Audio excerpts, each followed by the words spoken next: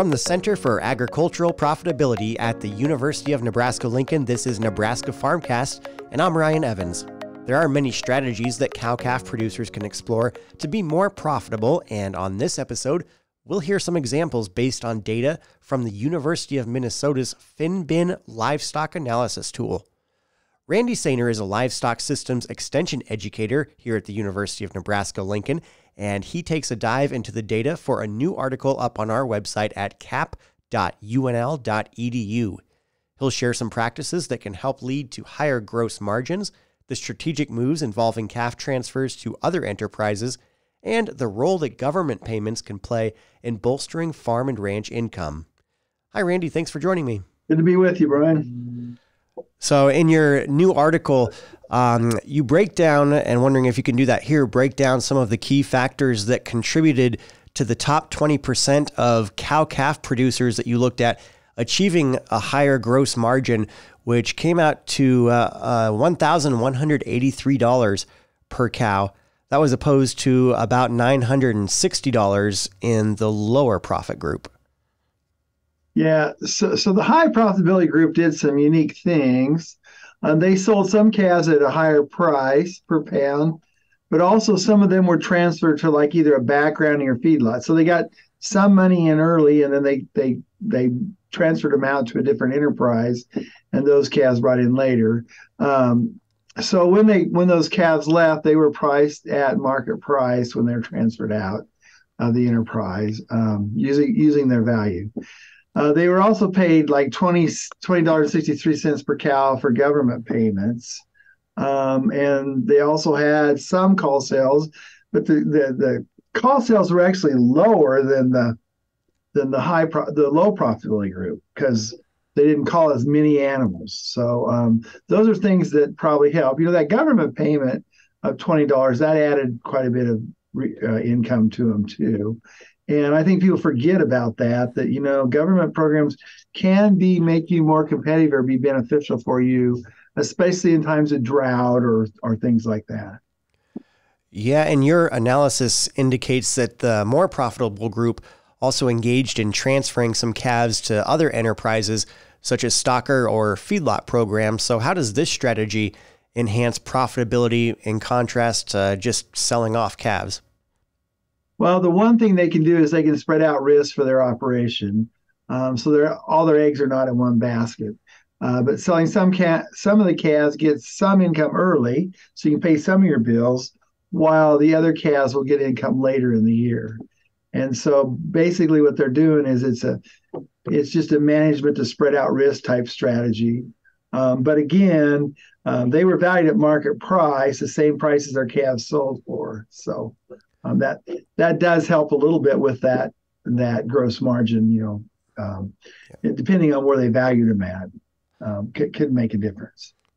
And if we could go back to government payments, which you indicated definitely seem to play a role in profitability, could you discuss how the high profitability herds managed to secure more government payments, and then just how significant this is in their overall profit margin?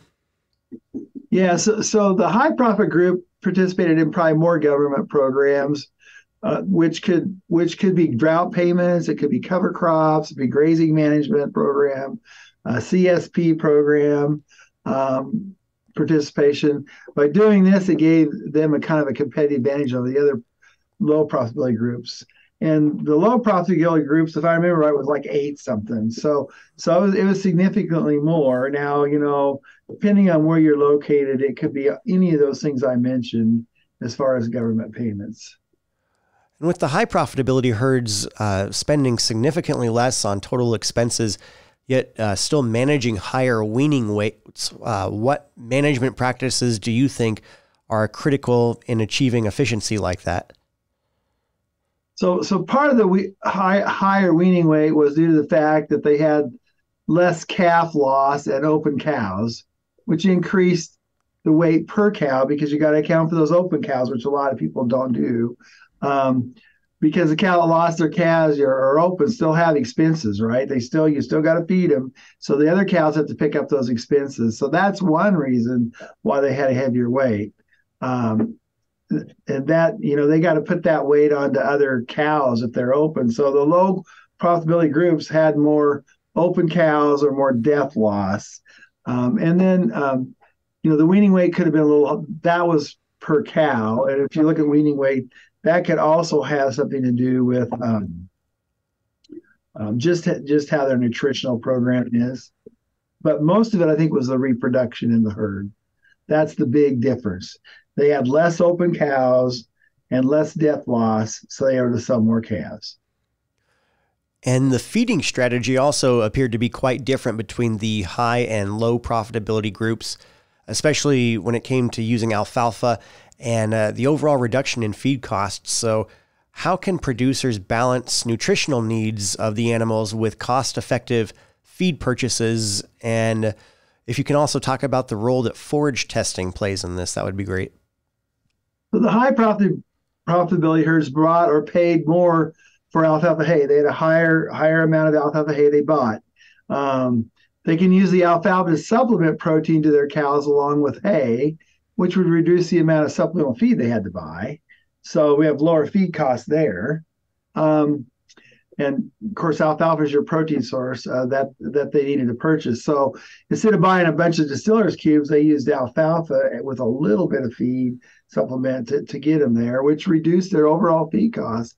And my theory, probably with those high profitability groups, was they probably tested their hay, so they knew exactly what they needed. Because if you can feed more protein, which costs you more or more energy than what they need, and it just puts fat on the cow. We want cows that are in good condition, but we want to feed them for what their needs are. And we don't want to underfeed them either, because if you underfeed them, there's reproductive effects. And that could be part of what the lower group, profitability group, had. They had more open cows, which could come back to their nutrition program. And by using alfalfa, it just cuts down on some of their costs of having to buy supplemental protein. Yeah, and we want to remind listeners to take a read to Randy's new article up on our website at the Center for Ag Profitability. That's cap.unl.edu. We'll link to it in the description to this podcast as well. Randy Sainer is a livestock systems extension educator with the University of Nebraska-Lincoln. Thanks so much for the great info, Randy. Thank you, Ryan. Feel free to contact me too at any time about this article. Perfect. Yep. And you can find that on the article as well, Randy's contact information. Thanks again, Randy. Thanks, Ryan. Nebraska Farmcast is a production of the Center for Agricultural Profitability at the University of Nebraska-Lincoln. For the latest research-based information and education resources to manage your farm or ranch operation, visit our website at cap.unl.edu. That's cap.unl.edu.